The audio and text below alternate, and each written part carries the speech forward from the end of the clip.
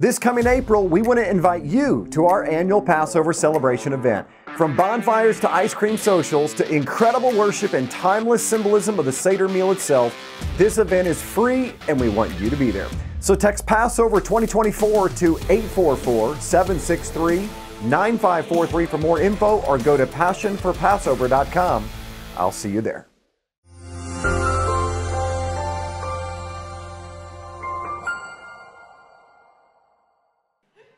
All right, turn with me to Exodus chapter 25.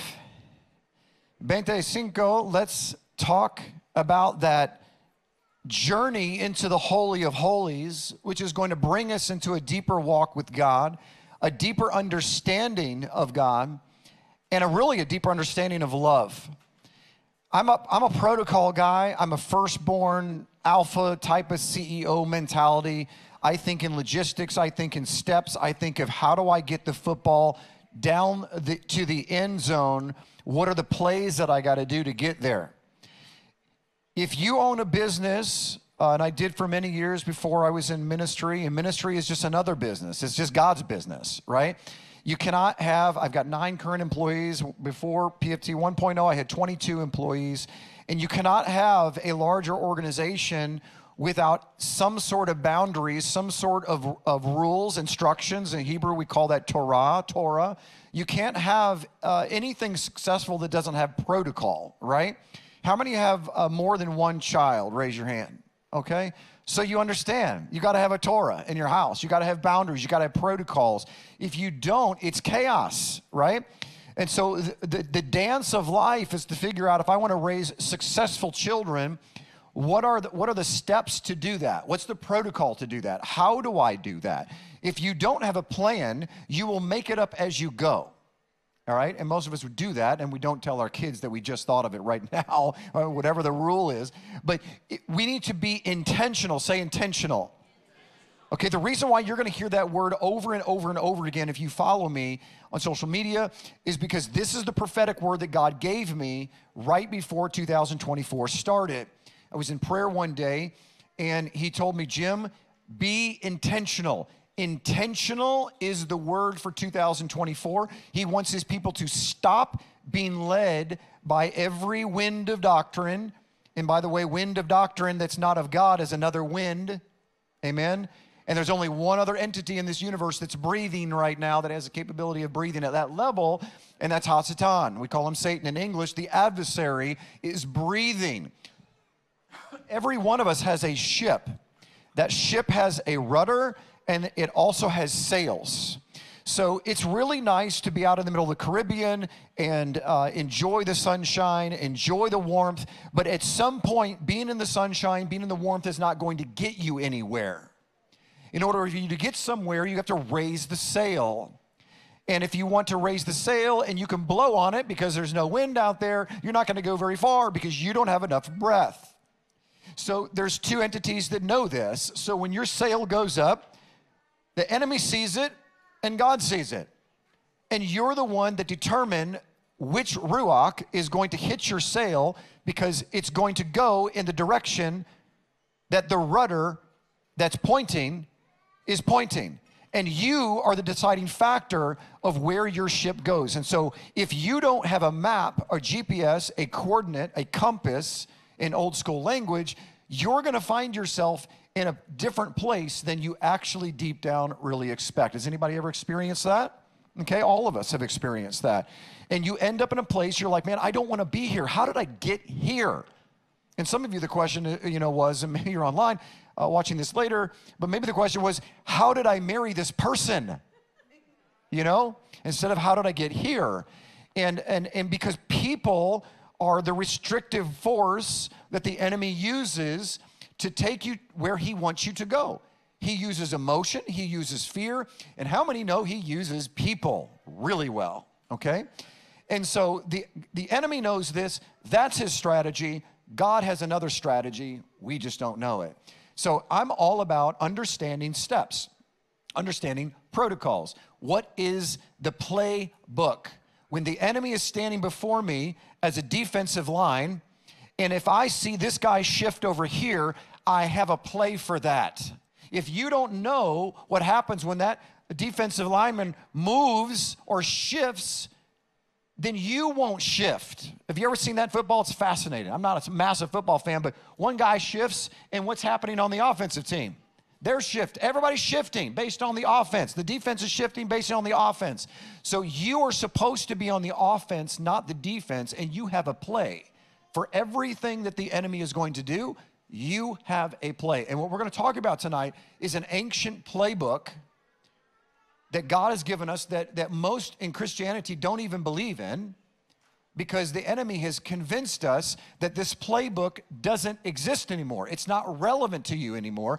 And what he did was he took the playbook for you to get a touchdown in your life, in every category of your life, out of your hands. And if you don't have the playbook, you'll never get into the touchdown. But what he'll do so that you stay on the field and so he can keep beating you up more, he lets you come down the field, get some gain, you feel like you've done something, give you a first down here or there, and then push you so far back, and now it's 3rd and 42. And if you've ever been in the place where it's 3rd and 42, that's a place where you begin to start feeling hopeless. Has anybody ever felt that some way? Sometimes you're like, man, I just don't know if I can't do this anymore. That's when a wife will file divorce. That's when a husband will commit suicide, or he starts going to the bar, or he just gives up on leading his family because he feels constantly rejected and looked down upon by his spouse. I'm here to tell you that 3rd and 42, in the world they call it a Hail Mary, right? Any Catholics in here? Former Catholics? Okay, right. I was an altar boy, actually. I was the guy that did the candles and little wafer thing, right? So if you come to my church, we could do that, because I've been trained on how to give communion that way. Can you believe they still drink out of one chalice? I don't even understand that. How is the World Health Organization not all over? Anyway, commercial. See, I do these rabbit trails and then I forget where on earth I'm at. So, what'd I say? Yes, we're 3rd and 42. Thank you, sir. We have a sports fan in here. So we're 3rd and 42, and the world says it's Hail Mary. I'm here to tell you it's Our Father. This is the answer, what we're about to go through. I hope you take notes, or I hope you get the tape. I just dated myself. Well, rewatch it online, because I'm going to show you the playbook to get into the Holy of Holies, which is the end zone for every category of your life. And if you recognize it and you understand it and you memorize it and you have it in your head, what happens is you can audit your life. Everybody say audit. It's something that we don't do. When was the last time you and your spouse sat down and say, okay, let's audit every category of our family right now? Kids, one at a time. Let's audit. How are we raising Johnny? How are we raising Cindy? Are we being too favorable to Ralph? I don't know, Ralph. I had an uncle named Ralph. What about our finances? What about the direction that we're going spiritually? How is our prayer life doing? Like, literally create the categories. Me and my wife, a few weeks ago, we did a weekend trip. It was her birthday, and we decided to turn it into a marriage retreat. How fun was that? We got a little A-frame chalet out in the middle of nowhere, right on a creek. It was super cool. And we got there, and come to find out, when the owners watches us online, we didn't know that. It was kind of neat. We got to pray with them. But I created this audit system where we had 3 categories that we had to do. And it took hours and hours for us to do these categories. We had to write down, do you remember all the categories? What they were? Like, what were all the things? Oh, one of them was past sins. Every single sin that you can think of that I've done against you in the last 27 years, I want you to write them down if they're relevant. So Holy Spirit brings it up, I want you to write it down, because that might be something that I did years ago that I may need to repent again of. How many know that sometimes you got to repent more than one time? Because, to God, repent once. But humans, like, sometimes we hold on to things, and we might have to repair that again. And so we did that. And then we did another category. And then the last category was what can I do differently to not make the same mistakes again yesterday, okay? And so we created a playbook. And it was absolutely amazing. It was healing. Some of them were like, wow, I thought we were over that. I had no idea that it was kind of still in your... Any husband ever feel like that, right? Like, How many times we got to deal with this situation, right? How many times do I got to say I'm sorry? And her answer is, until I feel like you mean it. That's how many times you're going to have to do it, right? And so, it was healing, it was beautiful, and it was amazing, but we need to start auditing our life in everything that we do. If you want to just be a slave, it's the easiest thing in the world. You walk into your prison, you do what the enemy tells you to do, you just do it. Or you just go along life. You know how you know you're a slave? You just go along with life with no plan. You will be a slave. The one who has a plan will be successful. So if you're not successful in an area of your life, write this down. If I'm not successful in an area of my life, I am a slave in that area. If I'm not successful in an area in my life, I am a slave in that area. And so you want to find out, how do I get out of becoming a slave in that area? So we're going to turn to Exodus chapter 25. All that was too much introduction. And this is the instructions that God gave Moses on how to build him a house. And so one day I was praying and I was reading this and I'm like, wait a minute. I'm a template guy. I'm a pattern guy. It's what I do. I'm kind of autistic in that area. I look for the scriptures and all the patterns that I can find that connect them like arcs. And one of the thoughts that I had was, anything that God does, he's sending a message. What's the message that he's sending? If he's telling Moses, this is how I want you to build my house, and we're the temple of the Holy Spirit, and he lives in us, this must be how we build our house. So perhaps the instructions on how to build the tabernacle is actually the instructions on how to build our tabernacle. And maybe the protocols that he's about to say on how to build everything in detail, there might be some connections that are there that would teach us how to build our tabernacle and be successful in our house so that he can live inside of us. Amen? So we're going to go in order. Start with me in verse 1. It says, then the Lord spoke to Moses, saying, speak to the children of Israel that they may bring me an offering. From everyone who gives it willingly with his heart, you shall take my offering. Incredibly, the very first thing that God tells Moses to do is, I want you to have them bring me an offering. Now that's fascinating to me. There's 1.5 million things that God could have said was step one, and he hit right between the eyes where nobody wants to talk about, which is, I want you to bring me an offering. Now, why would God, we're going to play some interactive here. Why would the very first thing, he didn't say go pray. He didn't say here's the blueprints for the temple, or here's how to build the Ark of the Covenant. He said the very first thing I want you to do is have them bring me an offering. And then he qualifies it from those who are willingly from their heart. So it's got to be a heartfelt, excited, from the inside offering. Why? And we're not going any further. I want to know why. Why was the very first thing that God required to build him a house was they had to give an offering from their heart. Why? What's that? Crush their ego. Okay. What else? A need for supply. So there's a practicality for it. Okay, that's fantastic. I love it when people don't give me spiritual things, because that's spiritual in itself. There's a practical level to offerings. What happens if there's no offering taken for this congregation? There's no supplies. Okay, we just have paper plates. Don't cost a lot, but someone gave so that you could eat. Okay, so practicality. What else? Participation. What do you mean by that? That's really good. Give me more.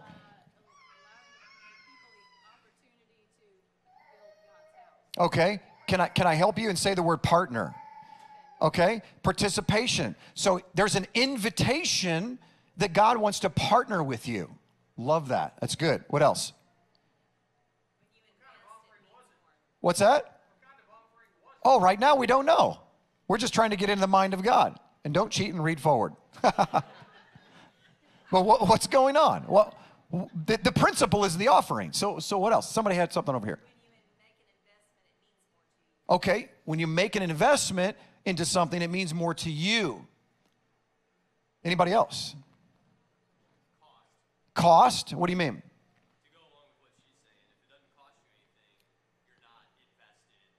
if it doesn't cost you anything, you're not invested. If it doesn't cost you anything, then you're not invested, right? You're not going to be part of that. Those are all fantastic. Listen, the reality is that God is asking for something that he doesn't need. Does God need an offering? He owns what? Everything. The cattle on 1,000 hills. The bank's on 1,000 corners. What does he not own? Like it says in Job, what are you going to give me that I don't already have? By the mere fact, listen, this is really deep what I'm about to say. If we feel like there is anything that God needs, that means that God has a lack and he's not God. God is already whole within himself. So you must get over, especially in American Christianity, which we've been burned by this right here, okay? But we've got to get over the idea that we're giving an offering for God. Does God need a house? No. What's happening with the tabernacle then? Why is he asking them to build a tabernacle? Save you time, and I'll tell you why. Because he once lived on this earth and walked freely. But when man sinned, they polluted the opportunity for God to be able to polluted the land. So therefore, God was required by his own holiness to withdraw. God cannot come to this earth without a place that is clean and holy. The tabernacle was a Garden of Eden experience. It was the end of the umbilical cord from the kingdom of heaven to the kingdom of earth. That tabernacle was the only place on earth where the Holy Spirit could come and dwell, and it be inside of kingdom authority jurisdiction. It was holy, clean, and set apart. Therefore, that's why he called it Kadosh. That's why he had to build it. But God didn't need it. God didn't even need to come to this earth, but he wanted to reestablish his kingdom. And you know how he did it? If you are like me and you're autistic and you think of everything that's in channels and categories and protocols, the only way that God came back to this earth was he had to have somebody give an offering that told him, I want you here.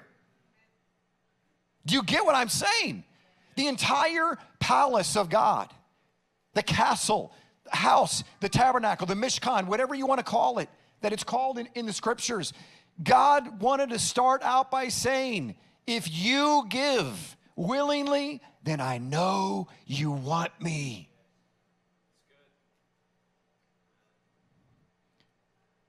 Can you imagine out of the 2 million people that came out of Egypt, there were some that had no idea where they were in the plan of history. None. They had no idea that Moses was going to be Moses. Korah had no idea he was going to go down in history. These players didn't know who they were. They were just playing in their own history, which was his story. Can you imagine being someone where you chose not to give? You didn't believe. Can you imagine being in the heavens right now or in Sheol waiting to be resurrected and going, man, we could have gave our golden earrings to be part of the Ark of the Covenant. They didn't know what they missed because God doesn't reveal everything at one time. This is why, gentlemen back there, thank you for saying, what were we giving for? That's the whole point. God says, do you believe? Then give. And here he said, now, if you have the heart to give, come forward. Now that you're in my circle, he's looking for team players, by the way. Those that are on the team, they don't care what they got to give. They just believe in the vision. They're like, man, we want the Creator back on this earth. And if this is how we're going to do it, I'm in. I don't have much to give, but I can give. And he says, okay, now here's what I need. Now we can read forward. Verse 3, and this is the offering which you'll take: gold, silver, bronze, blue, purple, scarlet thread for linen and goat's hair, ram skins dyed red, badger skins, acacia wood, oil for the light, spices for the anointing oil and sweet incense, onyx stones, stones to be set in the ephod, the breastplate. Let them be from my sanctuary, that I may dwell among them. According to all that I show you, that's what? In the pattern of the tabernacle and the pattern of all its furnishings, so you shall make it. By default, if it's a pattern, that means something exists somewhere. It's already there. It says, in the pattern that I will show you, in the Shemaim, in the heavens up above, there is a tabernacle, all of these things. So he's saying, I want you to make a list. Here's what I want you to do. And you know, some smart aleck Israelites like, he just asked for badger skins. Where in the world are we going to find a badger, right? Or how are we, what's this all about? He gave them the ingredients, said, this is what we need. They already agreed to the vision, and everyone went out and did his own part because of the heart was to willingly, with his heart, give the offering for the vision and let God handle the rest. What God is doing, first thing he does before he does a movement of God, he will filter. That's what he does. He filters. He is going to qualify the called, because not all the called are qualified. How many know, I believe it's in number 16, when he gave the instructions to go into the land of Canaan, and he said, I want you to, I'm going to give it all to you, right? How many know that God said, I'm going to give you the land of Canaan? And in the same doggone chapter, they create 12 spies to go spy it out. Like, what in the world are you doing? Like, he just said he's going to give it to you. And read carefully, and it said, because I'm testing the hearts of the men. Let them go. Go. Mo, let them go. We're going to test their hearts and find out what happened. What's he doing? It's an interview. He sent them across, let them see the giants. God said, come on, angels, back away. Let the giants come. I want them to see the giants. I need them to go through the interview process to see who's on my team. Any good movement of God, any good revival, anything that is worth its weight in anything will always start with the interview process. Recognize that, and let me tell you when the interview process starts. Now. Everyone is in an interview all the time. If you constantly find yourself repeating the same triggers, the same mistakes, the same quagmire that you're in, it's because you're failing your interview, and God loves you so much that he just puts you right back through kindergarten. Some of you are 50-year-old kindergartners, professional colors. Here's the amazing part. Listen to this. God says, I want you to give forth an offering. Here's all the things. Here's the scarlet thread, the fine linen. They have no idea. All of this is for them. All of it. Every single thing that they're giving, he's going to fashion, because we already established 101, God doesn't need it. He's going to have these people and the artisans create the Ark of the Covenant, create the tabernacle, create the curtain with the linen and all these things, and he's going to recreate Eden for them. It's not so that God doesn't have a place in the universe, so he's like, look, I need a Holiday Inn Express, guys. I need you to build me one, a studio.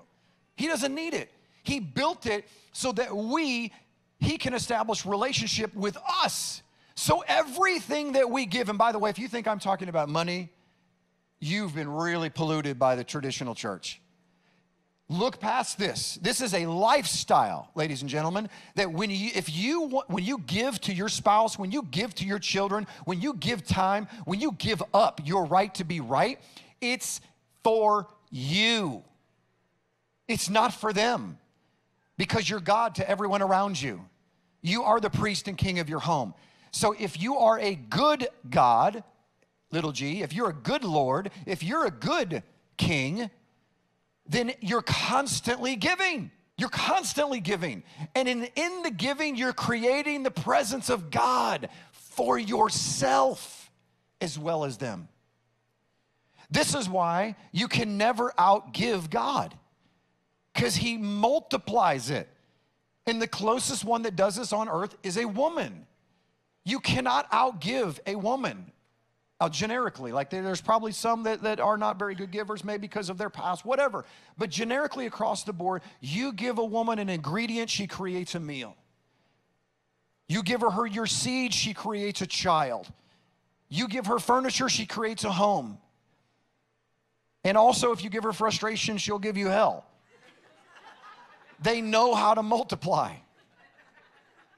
They know how to do it. They know how to, I can't take credit for that. I saw that on Instagram and it made me laugh so hard.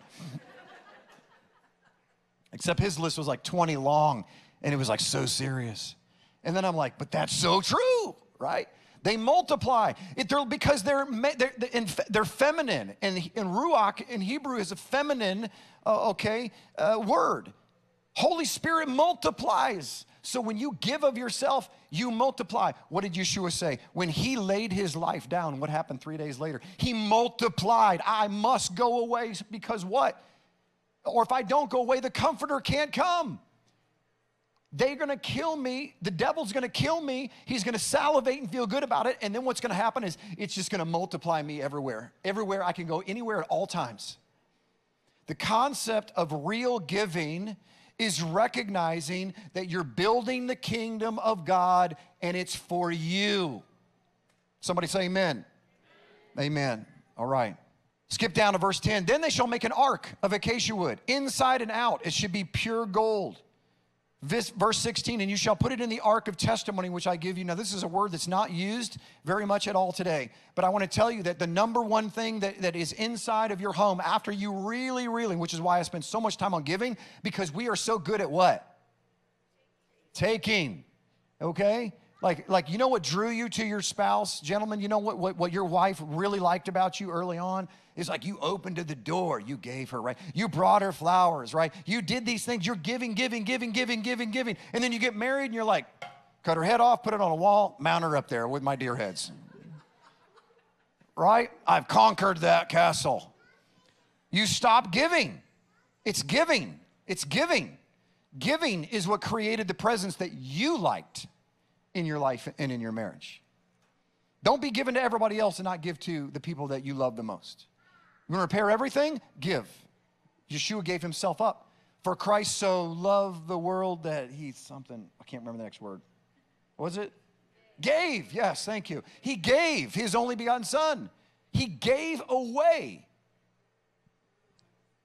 And even with God, when he gave his only begotten son, it was for his best interest. It all came back to him.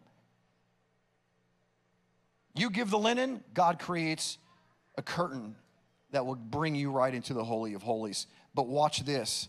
Verse 16, the Ark of the Covenant is actually called the testimony.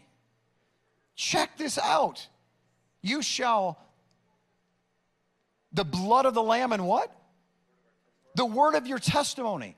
If you're in biblical language and context, the way that is really read is you shall overcome by the blood of the Lamb and the word of the Ark of the Covenant that's in you. That's what it means.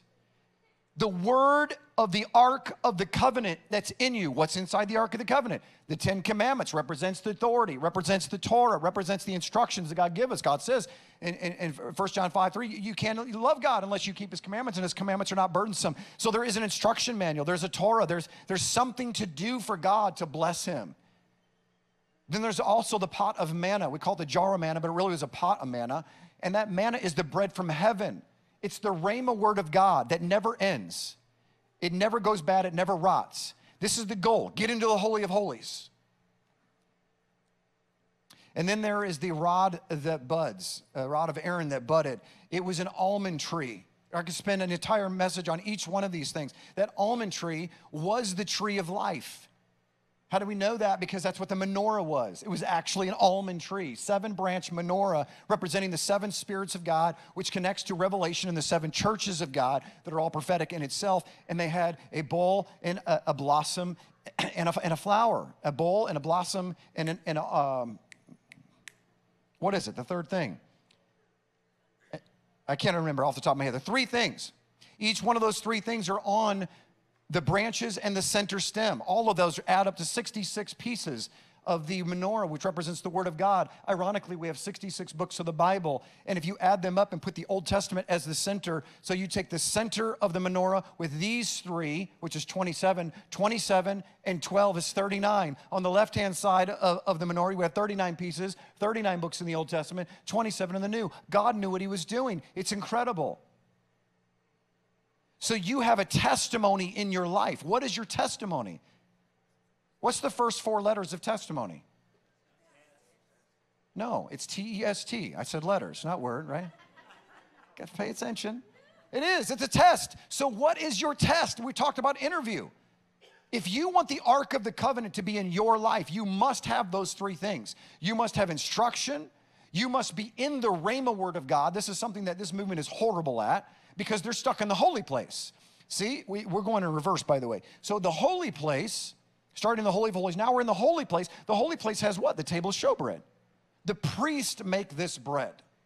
The priest. I would be symbolically in that position where I'm making bread for you right now. I'm giving you bread. I'm exegetically espousing the word of God to you. I'm feeding you the bread of life. But that is not where you're supposed to stay. because you're supposed to be able to feed yourself the Word of God, and that happens in the Holy of Holies. It's called the Rhema Word of God. The Rhema Word of God is that instant. Have you ever had like a word from God? Maybe a preacher is preaching, and all of a sudden, like he says the word banana, it means nothing. But to you, you got all emotional about it because last night you had a dream about bananas. I don't even know why I'm saying this. I'm horrible at analogies sometimes. But you know what I'm saying? Like the preacher said something and now it just struck you. And the Holy Spirit said, this is what I want you to listen to right here. Not a single person in the congregation understood anything else about a banana, but you got it. That's called the Rhema Word of God. You live in that prophetic spiritual place where you are always waiting for God to speak to you through everything all the time. For Jim Staley, you might judge me for this, but the Word of God that's found inside this iPad right now is literally the last place that God speaks to me, is through the actual written Word. Now, part of that is because, all glory to Him, I know it so well and I've read it so many times. It's in my heart. It's written on my heart. I don't need to go and read chapters and chapters and chapters a day. I've read it so many times in so many places. It's so in here, and we are on into the Holy of Holies where now He pulls from the table of showbread and the written Word, but I'm getting more prophetic stuff than I am on the written Word. That's where we're supposed to go. That's the game plan. That's where we ultimately want to be, is I'm at a stop sign and I look over, or I'll give you a better example. I'm at the NRB and I meet a lady that I ministered to a year ago, and I really want to talk to this television producer, but there's 5 people in line. I can't never talk to her. And I look over, my wife says, hey, that's that person. And I go over and just say hi. And she doesn't even know I want to talk to this person. And she just says, hey, why don't you talk to her? I'm like, how did you know I wanted to talk to her? There's like 5 people in line. I felt horrible. She's like, you talk to her first. I would have never talked to this lady without ministering to this other lady, or to that lady, a year earlier. And I picked up a prophetic thing that God said, I'm making a way for you. Pay attention. This lady didn't know you wanted to talk to her. I put it on her heart, probably spoke through her, something she didn't even know she was saying. And the point of me telling you this is you got to pay attention everywhere you go. You should be listening for God all the time. Most of us don't do this. So we're not successful in our walk with God. Because God, let me tell you something right now, He never stops speaking. Period, ever, period. We stop listening because we've been trained with religious circles, especially if you come into the front of the book. People train you to read the word and dissect it and get in all the languages. Like whoa, you're just zooming in, zooming in, and zooming in, and zooming in. And so far, you're onto atomic level and you've lost sight of reality, but never learning all at the same time. And that's why God says, man, PFT 1.0, I was a teacher. If did anybody follow our ministry and PFT 1.0, right? Okay? So I never did this, ever. You would never see me preach without a PowerPoint, ever. My comfort level was in my understanding of the Word of God from an academic level. And then I got in, and God put me into this prison system unjustly, but that's okay. God's a just God, so unjust to the world. God doesn't care. He uses pagan governments for all kinds of righteous things, right? All of Israel. Under Nehemiah, right? Used a pagan king to rebuild a city. So I'll never forget this. I go into prison, and I'm at a camp, and I meet this guy. How do I meet this guy? I'm over at the tennis courts, and which I know sounds weird for a prison, but it was a camp. It was like adult daycare. It's like being in high school and you can't leave. And I hear this guy singing a hymn, this black guy singing a hymn. Like it was so loud, the pipes this guy had. And it was a spiritual hymn. So I'm like, I gotta go meet this guy. So I meet this guy. It was his first day on the compound. We became good friends. I led him into Torah, into a deeper understanding of Scripture. But this guy came out of the occult. So he was used to astral projecting. He had a private demon, the whole 9. Like on levels that most of us could not even comprehend. He could summon a demon instantaneously with just rubbing his fingers together with a high level of concentration. And he was instantly at his beck and call. And he had this prophetic ability. It was a prophecy gift is really what it was, but the enemy had hijacked it. How many knows that happens, right? Yeah. Satan goes after the prophets because he sees auras or colors. It's for real. And so the people that have a color blue in the prophetic realm, they hijack them. So they'll end up in bars, they'll end up alcoholics, cocaine addicts, or they end up in the occult, because those are the most dangerous. You kill the prophets of God, right? That's the ones that are dangerous. And so he was telling me after he got saved and everything, he said, Pastor Jim, he's like, I don't understand. He's like, you know the word of God better than anybody I've ever met in my life, but you don't know the rhema word of God. You don't hear his voice. Like, he said, I want you to preach. He's like, I'm going to give you a verse. I want you to preach on it. He would just randomly give me a verse. I'm like, okay, I'll come back tomorrow. Let me give you a PowerPoint on it. He goes, no. I want you to preach on this verse. I couldn't do it.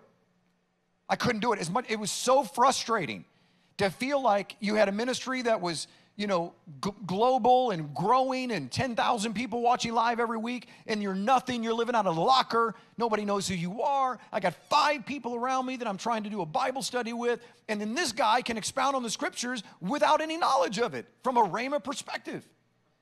So every night after 10 o'clock count, we would go back out to a little desk by the officer's station, and he would open up the Bible, and he would just practice. I would practice.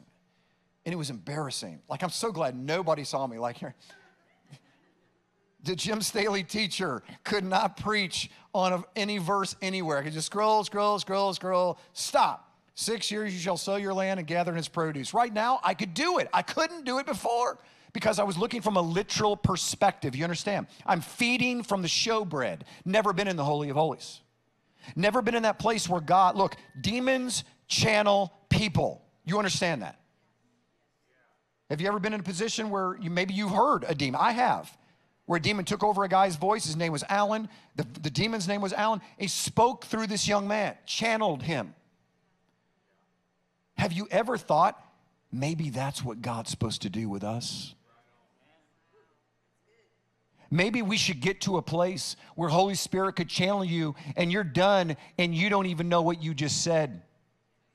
But you blew somebody's wig back, as we said in prison all the time, and you pulled them off their square because you spoke right into their heart and nobody knew it.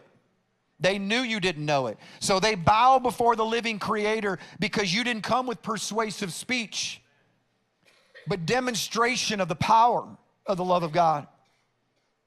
And when you demonstrate power, other powers bow. This is super important, you guys. You got to have a testimony. It's got to be surrounded by the rhema word of God. You need to feed on the Holy Spirit. And that doesn't mean speak in tongues, but tongues is real. I did a teaching on it. You can read, you can watch it online, disagree with it. I dare you to try. And I'll tell you something, at the very end of it, I actually speak in tongues. I had no plan on doing it. It was so awkward. I'm in my studio. There's no one there. It's a camera, and I'm speaking in tongues. But the Holy Spirit said, there's no way to teach this without demonstrating it. So I did. I ended the broadcast praying in the Spirit. Some of you, that disagrees with your theology. I'm sorry.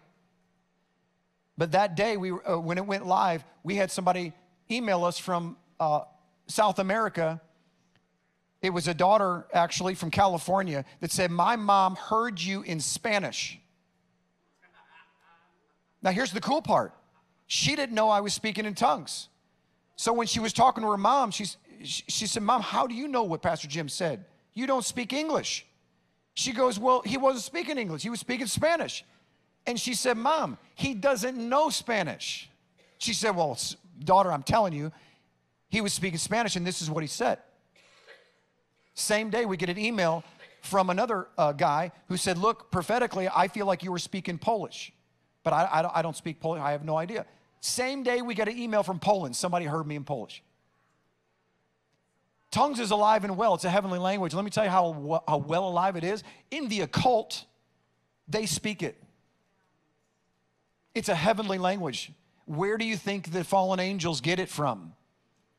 Why are they training their witches and warlocks to speak in tongues in the demonic realm? Because it's a language, ladies and gentlemen, from heaven, and they're still using it today.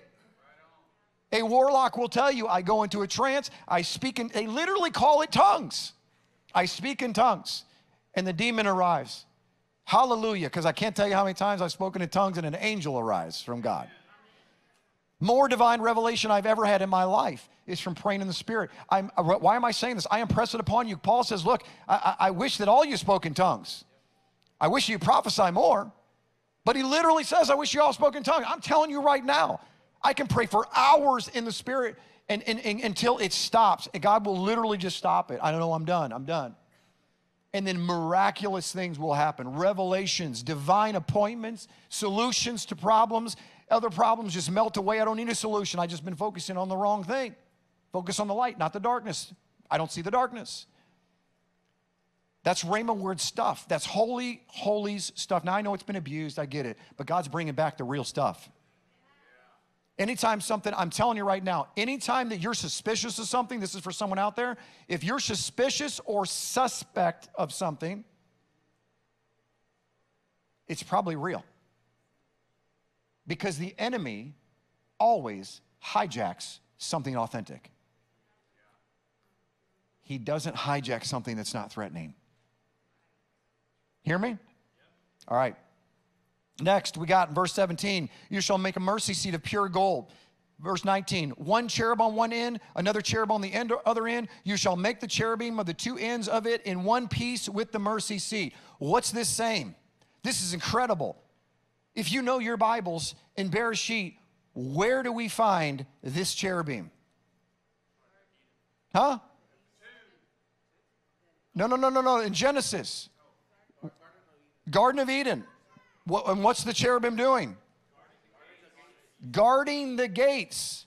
Holy smokes, what is woven into the curtain that separates the holy place from the Holy of Holies? The cherubim. What did I tell you? I wasn't making this up. This tabernacle is a replication of the Garden of Eden. It's a prophetic foreshadowing type. This is why he's putting the cherubim on the outside, separating nobody. You go past that cherubim in the Garden of Eden, that flaming sword, he's like, man, I hate to do this, but off with your head. It's over with, Alice. In this covenant with Moshe, he puts the Ark of the Covenant inside the Holy of Holies. That's in Eden. The cherubim are woven into that curtain, not on accident. You better know what that cherubim represents, and you better have the right credentials when you scan your card, because if you go behind that curtain and you didn't pass go properly, you're going to jail, and it's called death. On the outside, the cherubim are guardians. That's what they do. They're guards. They are standing at attention. Catch this, because this is going to be cool. This is for someone. They're guards, their attention. They will kill you with their sword, and they will say, with shalom, you're not coming past me. But then you go on the inside, and we've got two cherub, no swords, on their knees, heads bowed, not guarding like they're called to do. What's going on? There is a message here of success and a protocol that if we understand, it will deepen every single walk that you will ever have. Husbands, listen very carefully. You are called to guard the hearts of your wife and children. You are called to be the stalwart British Guards. But when you're in the Holy of Holies and you want that full, intimate connection with the people around you, you are on your knees, head bowed, and you are one with the other cherub, which is your spouse, and your eyes are on one single thing. What is it? The mercy seat. The only thing that your eyes are on is mercy. When I was getting my master's in theology, I read this book called The Compassion of Christ. I hated it. It was horrible. Like, it was so difficult. It was a thin book, but every page took like 4 hours, because it would be like, find this verse, the blank, but not tell you the reference. So I'm in prison, no phone, no concordance, and I got to find this scripture so I can fill in the blanks. It was mind-blowing how difficult it was. And they did it on purpose, Because if you don't have a digital way to do it, you got to look for it yourself. You're going to know where it's at. You know what I mean? After you do that. And I discovered after I finished that book, the most difficult book to get my master's was this. 85% of the miracles that Yeshua did, it literally says in the text, because he had compassion on the people. It's compassion. Compassion, compassion, compassion, compassion. And the point of that course was to teach as a shepherd of your home, of a congregation, a leader, your number one attribute is not this. Your number one attribute is this. It's when someone wrongs you and you choose to pardon them. You choose to have compassion. How I remember the movie Schindler's List, one of the most disturbing movies ever made, but very, very powerful, of killing the Jews. And the German was up there, and Schindler was up there on the balcony of this slave camp, and he's shooting Jews as they walk across the camp, just shooting them in the head, just for target practice. And Schindler was really having a hard time keeping his emotions under control, but he was trying to influence this general and teach him what true power was. And he's like, General, no, he's like, look at all the power I have. He's like, that's not power. He's like, power is when you have the authority to do it and you choose not to. And he's like, let me tell you what real power is. And he explained it, and then the general, like, it made sense to him. So he put his scope, and he goes, I pardon you. I pardon. And the people that were going to be killed had no idea that they were being pardoned. See, real power, real authority is not exercising your authority when you have the authority to exercise it. You choose compassion. You choose mercy. At the moment that you do that, it's one of the attributes for getting into the Holy of Holies, is you've chosen mercy. You cannot choose judgment. There's no judgment seat in the Holy of Holies. Isn't that incredible? This is the throne of the living God. And by the way, this Ark of the Covenant thing, it was not unique to the Israelite culture. Like, everyone had thrones for their gods, but they had the statue of their God on that throne. For the God Yahweh, this was his seat. And in every other culture and every other God, it was called the judgment seat. This is unbelievable if you catch this. Everyone, even inside the Pharisees and the religious leaders of the first century, it was called the judgment seat for the head of the Sanhedrin. In the Caiaphas position of the high priest, it's the judgment seat. The Romans had the judgment seat. But the creator of the universe had a mercy seat. Wow. It emotionally touches me that what Pastor John said earlier, that what God chooses to do is pardon you.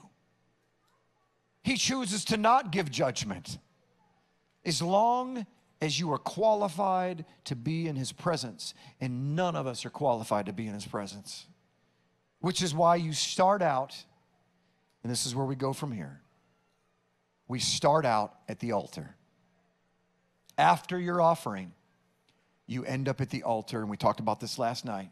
You offer your sacrifice, yourself. The blood has got to be shed.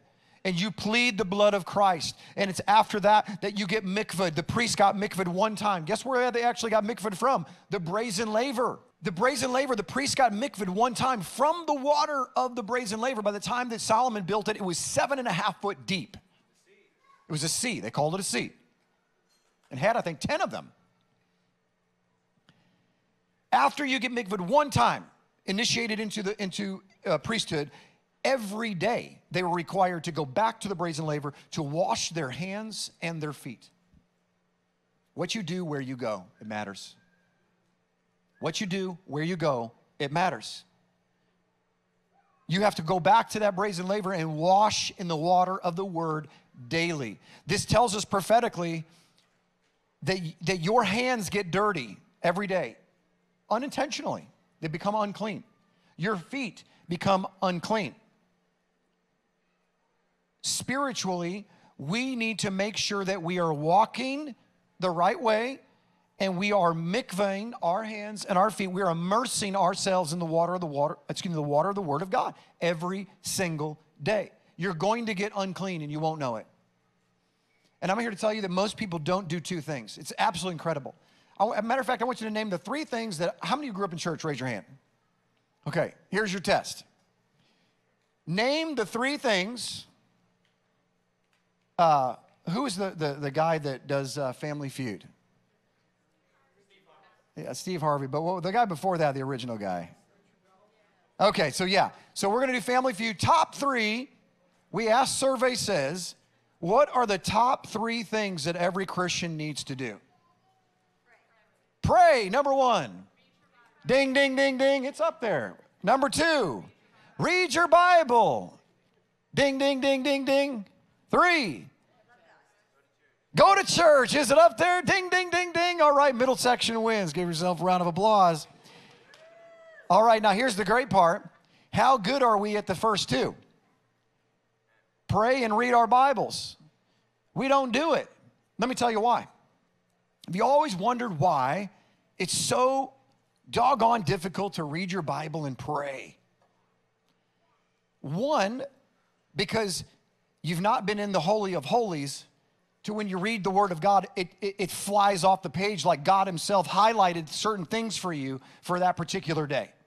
Because if you wake up and you're in the Holy of Holies and you've learned to live in the Spirit of God, and I open my Bible, this is what I see, straight from God.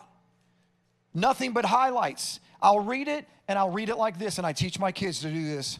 Don't read your Bibles to read your Bibles. I'll be the only preacher on earth to tell you to don't read your Bible. But I want you to read it in the Rhema word atmosphere. So you're going to read it, so before you read it, you're going to go, God, okay, here's the deal. I don't want to just read the static. I don't have time to understand all of the details of the culture and context. I can do that through a video or doing this or read a book over here. But right now, I need a word from you. So when I read this, I want to have a relationship with you. I want you to show me what I need to hear. And I promise you, and I give you my word that, Lord, if you keep your end of the deal and you highlight something for me, I will bow like the cherub on the mercy seat, and I will obey. This is how you read your Bibles. And I'm telling you, God hears those prayers, and he answers them every time. And so you will read the word, and you'll read it with great expectation. Great expectations. What I say at the very beginning, God gave me a word for the whole year 2024. What was it? Be intentional. So intentionality, not ritual. It's different. When I get into the Word of God, I'm not doing it because I'm a believer in Jesus. I'm going to read the Word of God. No, I'm going to be intentional, and I'm going to ask and believe with great expectation that every single time I open this, I'm not stopping until he pops something out. And then I get convicted. Oh my goodness, that's what he's doing. That's what he's saying. And you'll always know it because, honestly, he'll highlight something that has nothing to do with the context at all. If I did an exegetical sermon from that, of what God showed me, everybody would say, Pastor Jim is lost his mind, take his master's degree away. He doesn't know anything about the Bible. That's because it's the Rhema word of God. It was for me. You get enough of that, you'll be in your Bible every day. Number two, prayer. The reason why we don't pray is because we're not in covenant. Ouch. Muslims will be in covenant 3 times a day. Never miss. I was in prison talking to a friend of mine. His name was T. And it was a big guy. He was a Muslim. In the middle of talking, and my nickname was Preacher. I know it's a shock. But he said, Preacher, I got to stop you for a second. I got to go pray. And he took like 4 steps over to his cube, grabbed his little carpet, put it on the ground, started praying to Allah. You can say what you want. Deep respect from the preacher. He was teaching me something. His God came first. So we don't pray for 2 reasons. Number one, we don't understand covenant, and it's part of the covenant, and you can't be in covenant without doing it because we don't move the material through the material. We move mountains through prayer. The physical in this world does not get moved only from practical YouTube videos on how to have a better marriage, how to have a better, husband, how to raise better kids, how to be more successful in your company, whatever. The world is moved by the hand of God. And if we understood that the only time that God moves is when you pray, because he said, I want you to start off with an offering, and the offering that means that you have to give up and die, and you got to get on your knees. Something's got to be shed, and it's you. Look, even in the New Testament, he says, when you come before me with an offering, and you remember that your brother sinned against you, what does he say? Go to talk to your brother. And that's what every preacher on the planet focuses on, is the relationship between your neighbor. Everyone skips over the obvious. And what is that, John? That you're at the altar. That this believer has an idea that he's required to make an offering to his God. Nobody preaches that. The main subject of that scripture, it is a default covenant requirement of every believer to come before God without being empty-handed. You better have something to give God. And he doesn't need it. We just established it's for you. That's why he says, I'm not taking your offering, which means you don't get a blessing until you go make things right with your brother. But the subject of that whole context is you got to go before God with an offering. There's so much in this. There's just no way to go through all this. Holy Spirit, thank you. Cherubs, mercy seat. We need to have mercy. The table, look at this. He said, you shall also make a table, verse 23. Jump down to 29. You shall make its dishes, its pan, its pitchers, its bowls for pouring. You shall make them of pure gold, and you shall set showbread on the table before me always. What's he doing? This is not a temple. Ladies and gentlemen, he told me, if I said, make me a table, bring some dishes, some silverware, and put some bread on it, what did I just describe? Dinner. God wants to sup with you. This is a relationship. This is a living room. Holy of Holies is bedroom. Holy place is living room. He wants to have dinner with you. This is a God of relationship. He's the only God that had a mercy seat, and he's the only God that gave instructions that said, this is how you can be blessed, this is how you can be cursed. All other gods never told them anything. They had to guess constantly. He wants to have relationship with you. This is a dinner table. So much to go into that, I'm not, though. Is anybody getting anything out of this? I want every single, listen, right now, if your answer was no and you didn't say anything, I want you to pray right now. Matter of fact, close your eyes right now, because I don't want anybody leaving. God, in Yeshua's name, if there's someone out here that has not received something that would practically impact their life, I pray that you would give them in the last few minutes here the rhema word for them, that they would walk out here not empty-handed, but encouraged and challenged to go farther and faster and wider with you in Yeshua's name. Amen? Okay. So first, you make an offering. Second, you have a sacrifice. You're giving up of yourself. You say, I am not a slave. What's your next phrase? See, that's why we're called children of God, right? Say, I am not a slave. I choose to love. Okay, see how well we forget? And I even had you do it 3 times, okay? Say it again. I am not a slave. I choose to love. Okay, so we make that sacrifice. I'm not a slave. I choose to love. I put my flesh on the altar. Then I get mikvahed like the priest. I'm going back. And next thing I know, I find myself in the holy place. In the holy place, I turn to my left. There is the original representation of the tree of life. That is the menorah. Whether you knew it or not, know it now. Super cool. It's not Jewish. It's a representation of where we should have been all along. It's the tree of life. It's the 7 spirits of God, 7 characteristics of God. So much in that message alone. You look to the right, there's the dinner table. So now we've got the chandelier, we got the dinner table, and right here we have the altar of incense. So we take the word of God daily. We're being washed by the word of God daily. We're being filled with the light of God daily. And now we want to go further. But there's one requirement. You can't pass the cherub without the high priest, and you can't go in there without something else. Does anybody know? Blood. Very good. It's not what I was thinking, but assuming you already have the blood, you got the high priest with you, there's another item in the holy place we haven't talked about.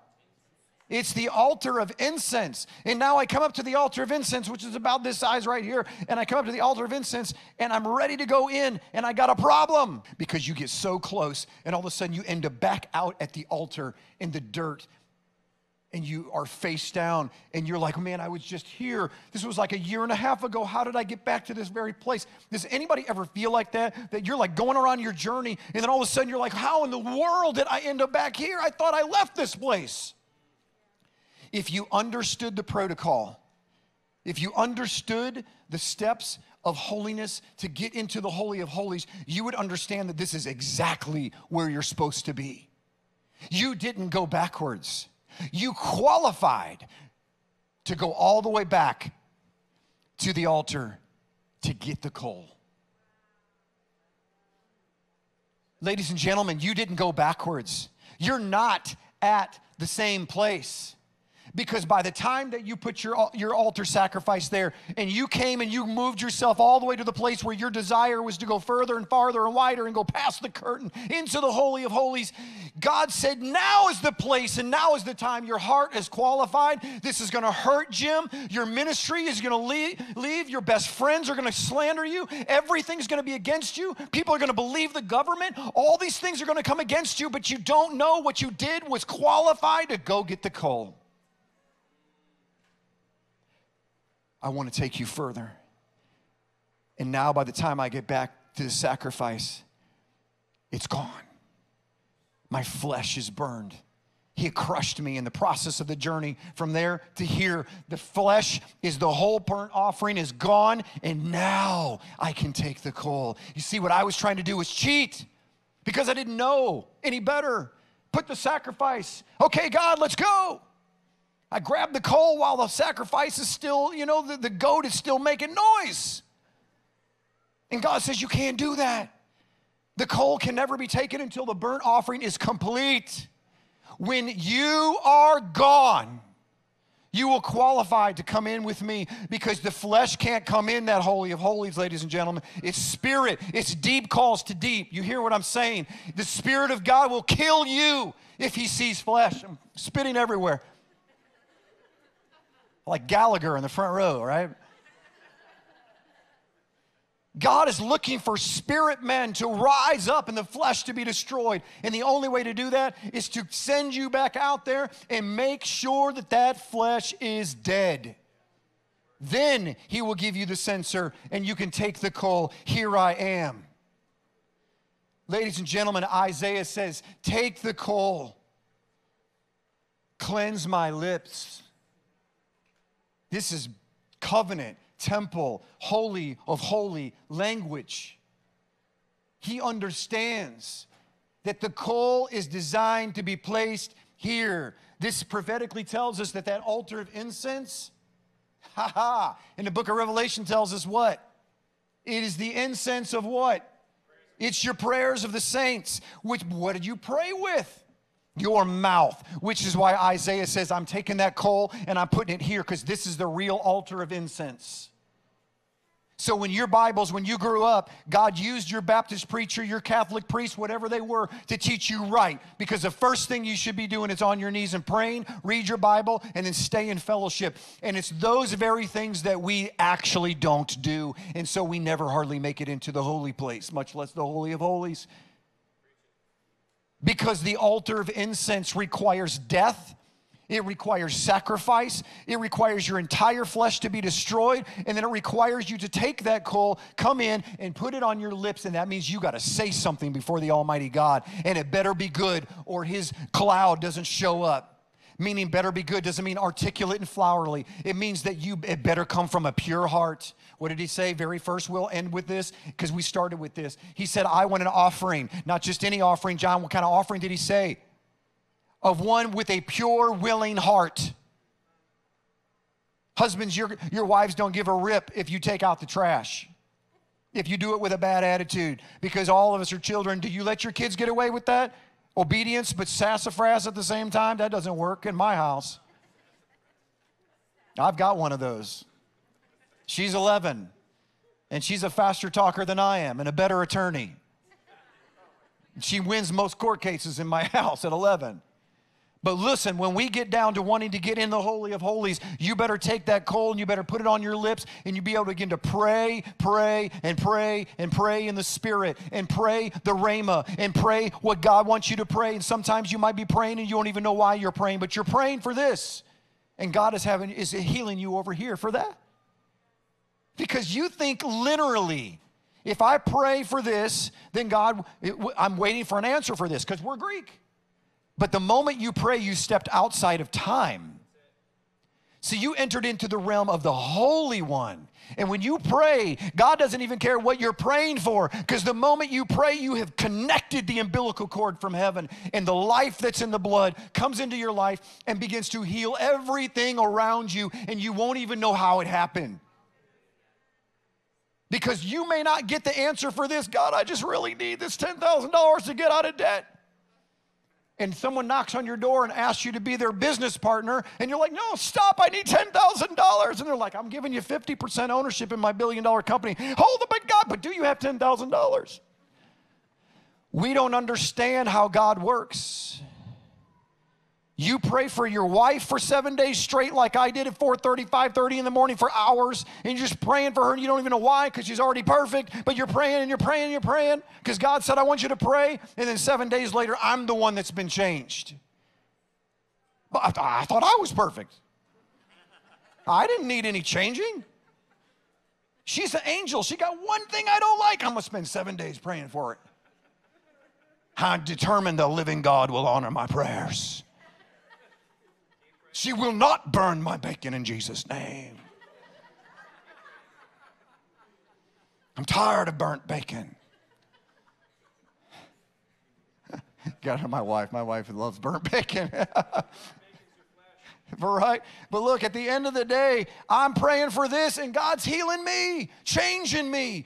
Total different mentality, not even looking at life the same. Because God is not concerned about the detail of your prayer as much as you get in covenant prayer. How do I know that? Because wives, I'm going to set you up with a T-ball amen right now. And if you don't say amen, I'm expelling you from this congregation. Wives do not care. If I've learned anything in 27 years of being married and 31 years of knowing this woman, my wife is not concerned about all the details of what I do when I'm around her. She just wants me to be present when I'm with her. Did I miss it? Because that was not every woman in this place here. Or maybe some of you are so controlled by your husbands, you're scared out of your mind to say amen. I don't know. We can have deliverance for that if you need to. Just raise your hand. Praise God. We're almost finished here. As you get the coal and you put it to your lips and you make a covenant prayer, and I challenge you, I'm fixing to do this on an international level with everybody that follows our ministry in multiple languages. God is pushing this global planet. It's not just me. God inspired me from another pastor, so I'm passing it on from the Holy Spirit. But we've got to start getting on our knees and being the cherub that moves into compassion and mercy and start travailing in the Spirit in prayer and outdo the Muslims, or the Muslim gods are going to outdo ours. And so I'm going to challenge you to ask God, what is your sacrifice? I said last night, pick it, make it specific, and write it down. And don't put it anywhere on your digital area. Write it on a piece of paper, put it in lipstick on your mirror. I don't care what you do, but you need to write it down, because God showed us prophetically that it has to be written down. He wrote it down on paper, on stone, vellum. He expects us to see it. Make the covenant in stone of whatever your sacrifice is. And then secondly, I encourage you, because I may not ever see you again. You may not ever see the message that I'm going to do here shortly. But I want you to make a covenant prayer and ask God, what is it for and how long is it supposed to be? And if you don't hear an answer, because maybe you're not used to hearing the Word of God or the Spirit of God or the Rhema of God, you guess. He'll be okay with whatever you choose. For me, God never told me, but I just did 7 days. And I chose 5:30 in the morning. Why? Because 5:30 in the morning is about when I go to the bathroom and go right back to bed. Mornings are not my thing. I'm an evening guy. You can text me at 1 a.m., I'll probably be up working. But at 5:30, nada. 5:30 is not okay with me. So you know what happened? I'd set this covenant prayer thing. I set my alarm. Never once did I wake up at 5:30. My alarm never went off. Not one time. Holy Spirit woke me up 4 o'clock, 4:30. I'm like, God, you said 5:30. Why are you waking me up at 4 o'clock? And by the second day, I had so much out of it, I couldn't wait to get out of bed. My eyes would open up at 4:30, like almost like the old days in Christmas morning. I can't go to bed now. It's 4:30. In an hour, it's going to be 5:30.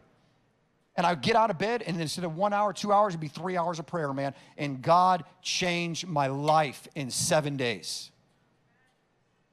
What would he have done with 21? And so I'm challenging you today. Some of you can do 30. Some of you can do 7. Maybe it's only 3. Some of you can do a 40-day fast of just prayer. Maybe it's 15 minutes for you. Maybe it's 30. It's easy for me. I'm a talker, so I can just sit and talk to God all day long. Whatever it is, I'm telling you, the answers to all of your life questions is prayer. But understand the covenant level of what we're talking about. For me, part of my covenant, if I'm 1 minute late, I got to start all over. 7 more days. I'm super surprised God didn't let me be late just to trick me into do another 7 days. The power of prayer is beyond what you can imagine. And I'll end with this story that inspired me to tell you what I just told you. And just so I know, how many have ever heard of Pastor James Kawalia and saw that video? Like 7 million views worldwide. A former African warlock that got saved, and how it happened is extraordinary. And I'll give you the 60-second version. But he was called into a celebrity meeting of the highest levels of warlocks in the world, and they were talking about territories that they were taking in the spirit. When was the last time we saw pastors of leaders? Hey, John, we're going to have a conference of how many territories that we've taken for God. This is what they do. And these demons were given prophetic information. And they said, look, there is 20 women and a young pastor in this country in Africa, and they started a 90-day prayer covenant. And they're on day 40. And we have had to pull our people out 21 miles circumference around this village because the anointing is so strong that everyone we have sent in to hijack them has either been killed or converted. Get this. The demons told these warlocks, this is so serious, that if they get to day 90, none of these people, by the way, had a clue that they were making an impact. And by the way, the demons also said that these 20 ladies and this single young pastor on day 40 unlocked 7,000 churches worldwide and put them back into revival. And none of these churches had a clue it was coming from these 20 women and this pastor. But the demons were telling their stewards, this is the seriousness of this covenant prayer. They said, if they get to 90 days, we will be locked out of this territory in the spirit realm for 70 years. Now, were they praying, hey, God, we just pray you'd lock these demons out for 70 years? No. But the demons understood covenant prayer. They understood that God was honoring something that doesn't happen very often, that someone would say, and by the way, their covenant was nobody else was allowed in, that they didn't know. And they had to go 90 days, and if someone was 1 minute late, they had to start the 90 days over. You don't want to be that guy. So they spent $800,000, if I remember the numbers right, $300,000 on something else, and $500,000 they said, hey, James, we want you to go in there. You're our number one guy. You can do this. And so they had done all this research for 15 generations for each person in that church. They had a book for each person to try to find their weaknesses and patterns. These demons have strategy. These warlocks on the other side, they know how to take down covenants. They're going to find your weaknesses. So if you ever wonder why, like you keep repeating this, because there are real spiritual principalities in high places that know your weaknesses generations back, and that's what they prey on. So they sent him in there, and they didn't want to make it look obvious. So they paid this woman a lot of money, bought her a brand new car, make her look rich, brought her in here, and they found out through the pastor's weakness was money. Go figure. He was poor, super poor, for generations. So they figured this could be something that we could get him in. And this woman bought her way into the church as she begins to buying people this and funding this company here and this and that. And now everybody likes her because everybody likes people with money. And next thing you know, they invite her to be part of the prayer covenant. And I think it was on the 88th day. They broke the covenant. And then he ends up meeting a 19-year-old, and you'll have to watch that video online.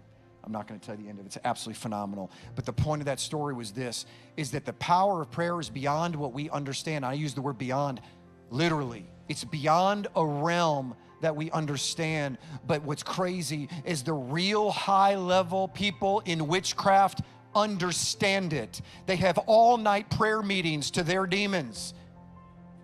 I teach 25 to 30 pastors in India every single Wednesday night. Once a month, they have an all-night prayer meeting, and I get so convicted. What in the world? That doesn't happen in America. All-night prayer meeting? Can you believe I felt so dumb? I texted him one time after like a year. I've been hearing this. I finally got the guts. I'm like, what do you guys do? He's like, we pray. That's why we call it an all-night prayer meeting. Heart, heart, heart, heart. I'm like, well, okay. Praise God. We pray all night. I challenge you to call your family to an all-night prayer meeting. Mine's coming. Kids, you're not allowed to bring your pillows. We're going to have an all-night prayer meeting. I want to get into the power of the living God, and that happens first, by the way. No, listen. Your prayers are not the power. The power is in the willing heart of your sacrifice. The power is not in the prayer. The power is in the one that's offering the prayer, which is why your whole journey starts at the altar. It starts at the sacrifice. It starts at the offering. It starts with getting holiness. You're never going to get holier than thou, but we are called to be holy as thou. Make sense? Stand with me, please. Let's pray. Hallelujah. Father God wants to take you into the Holy of Holies.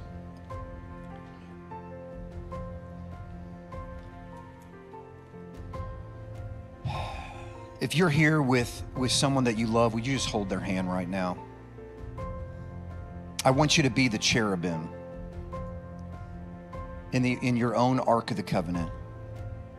No matter where you're at, even if there's a gap between you, even if you had an argument this morning, it doesn't matter.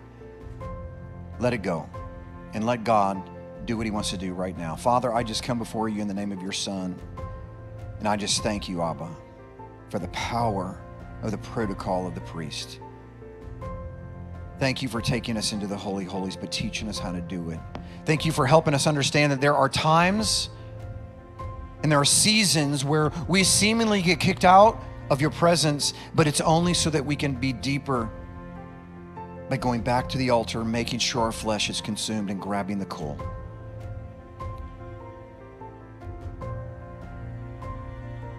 Abba, most of us go back to the altar and we don't have a clue what we're doing, and so we just repeat the same thing.